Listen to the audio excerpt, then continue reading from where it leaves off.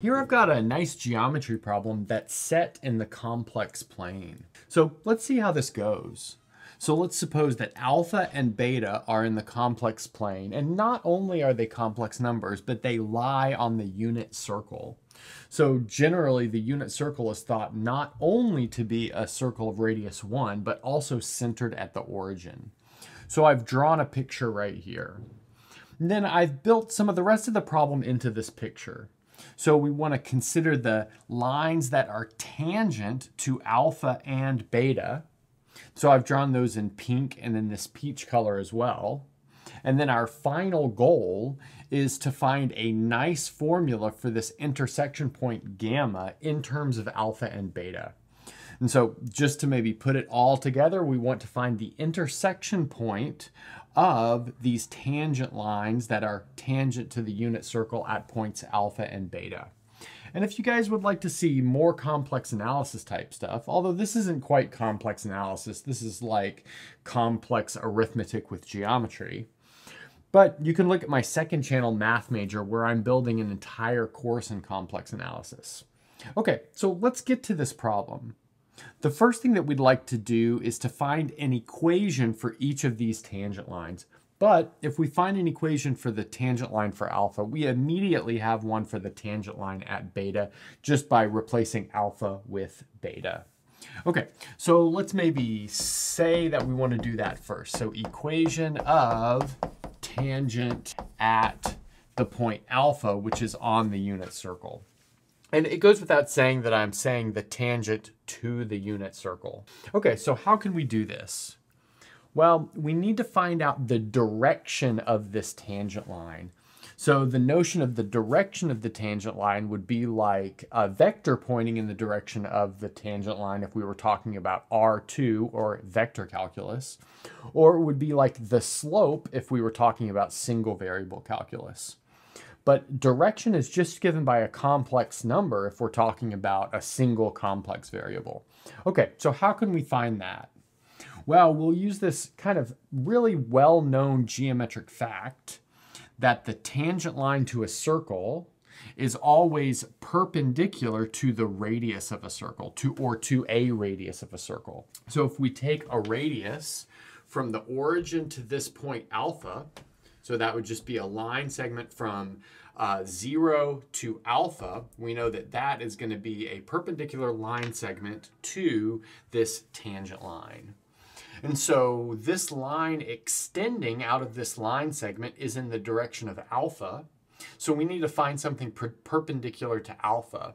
But we can do that by rotating alpha by 90 degrees.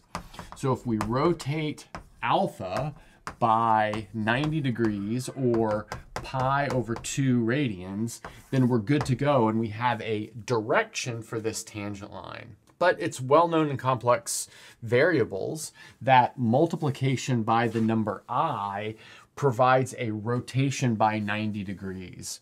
So that tells us we have a direction for our tangent line given by I times alpha. Okay, well, we can talk through that a little bit.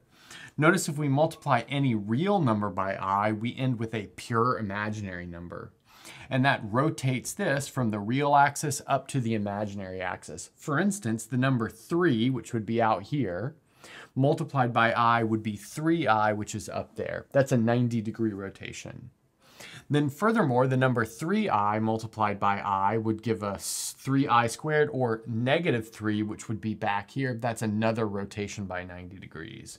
So you can see that that most definitely works on the axes, but it in fact works anywhere in this complex plane. Okay, so we've got a direction for our tangent line, and we also have a point on the tangent line. So this is a point, this is a direction, so that means we can parametrize this tangent line. So if z is on this tangent line, so I'll just say z on the tangent line at alpha, that means that z must satisfy the following equation. So it's equal to alpha plus I times alpha times t, where t is some real number. So I'll just write it's some real number. So I think we can talk through that a little bit pretty easily. So notice alpha the alpha right here just takes us from the origin to this point along the line. And then I alpha tells us that we're going in this direction. And then that t tells us how far we're going. So for instance, if we take t to be maybe negative something, just because of how I rotates in this direction, we would get something down here. So this would be an example of alpha plus I times alpha t, where t is negative. But then something up here would be an example of alpha plus I times alpha t when t is positive. Okay, so anyway, we've got at least a z value for this equation, but maybe we could also remove the parameter. In other words, write this without the parameter t. That would maybe be a little bit nicer. So maybe the first thing we'd like to do is maybe take the complex conjugate. That'll turn this I into a negative I, which looks like it would be along the way to get rid of the t. So z bar will be alpha bar. Recall that alpha is a complex number, minus I times alpha bar times t. Minus I because that's the conjugate of I, and then alpha bar because we still need a conjugate of alpha. T is real, so that means that we don't need to conjugate that. So now looking at this, we see that we have a minus I alpha bar instead of a minus I alpha. We'd really like a minus I alpha. There's actually a bit of a trick to go from alpha bar to alpha, and that will use the fact that the modulus of alpha is 1. How do we know the modulus of alpha is 1? Because it lies on the unit circle. So we hadn't used that yet.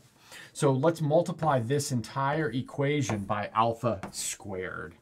We'll see why by alpha squared when we work it out. So this is going to give us alpha squared times z bar equals, let's see, the modulus of alpha squared times alpha.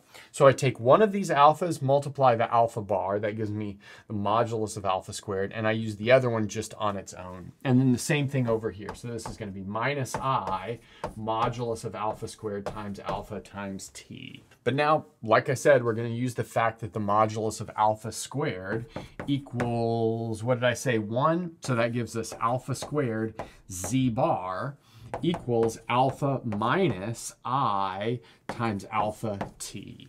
So now let's rewrite this down here just so that we can see how we'll use it. So we have z equals alpha plus I alpha t. So that's actually really good news because what do we have here? Well, we've got something with a plus I alpha t and something with a minus I alpha t. So if we sum these, we will in fact get rid of the parameter. And so let's do that exactly. So if we take the sum of these two equations, we have alpha squared times z bar plus z equals 2 times alpha. And that's a nice closed formula without a parameter for all of the z values along this tangent line to the circle at alpha, which means we can get a similar equation right here for the tangent to the circle at beta, just with beta replaced with alpha, or alpha replaced with beta. So the other one will be beta squared z bar plus z equals 2 beta. So the alpha one is for this line, the beta one is for this line. So if we're looking for gamma, which is the intersection, that means it must lie on both lines. So that means we have to solve this system of equations right here for z, which is exactly what we'll do at the next board. So far, we've determined that this intersection point gamma must satisfy the following system of equations. So we've got alpha squared z bar plus z equals 2 alpha and beta squared z bar plus z equals 2 beta. From here, we'd like to maybe solve for either z or z bar. Looks like it's going to be a little bit easier to solve for z bar, so that's what we'll do. We'll take these two equations and then subtract the second from the first. So let's see. That'll give us alpha squared minus beta squared times z bar equals 2 times alpha minus beta. Okay, but that means that z bar is equal to 2 times alpha minus beta over alpha minus beta times alpha plus beta. Where here we're factoring this difference of squares using the standard factorization technique. But now we can make a simplification. This alpha minus beta will cancel this alpha minus beta. Notice, of course, we're only allowed to divide if alpha squared is not equal to beta squared. So that tells us that we can't find the intersection point when, like I said, alpha squared is equal to beta squared. Maybe tell me what that takes out of our ability over here. Maybe post that in the comments. And then that means we're left with z bar equals 2 over alpha plus beta. But that's not really helpful because that's z bar, and our solution gamma will be the z value. But we can take the conjugate of both sides, and taking the conjugate of both sides will give us our solution.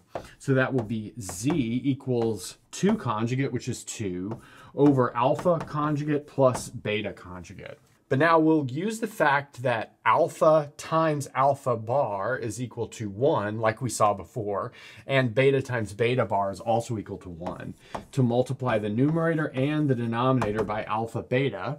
That gives me with 2 alpha beta in the numerator. Like I said, alpha times alpha bar is 1, so that leaves me with beta, and likewise for beta times beta bar, so we have alpha plus beta in the denominator. Which means if we rename this to be our intersection point, we have our final solution for our intersection point, which has a pretty nice format. It's gamma equals 2 alpha beta over alpha plus beta. And that's a good place to stop.